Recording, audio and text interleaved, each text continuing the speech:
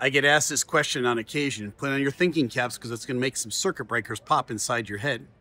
When you take off and the Earth is rotating, the Earth rotates at 1,600 kilometers per hour. Does the airplane go a shorter distance when it's going against the Earth's rotation? And conversely, does it go farther when it's going with the Earth's rotation?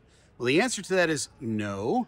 It's no further distance and it's no shorter time. Here's why. It's all about relative motion. You, my airplane, we're actually all moving at 1,600 kilometers per hour.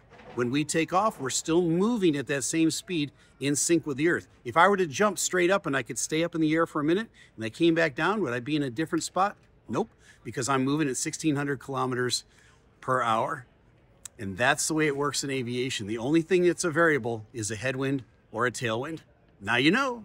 I'm Captain Steve. Fly safe. Wait, don't go yet. Do me a favor. Become Captain Steve's new best friend. Hit the like button, share, and subscribe.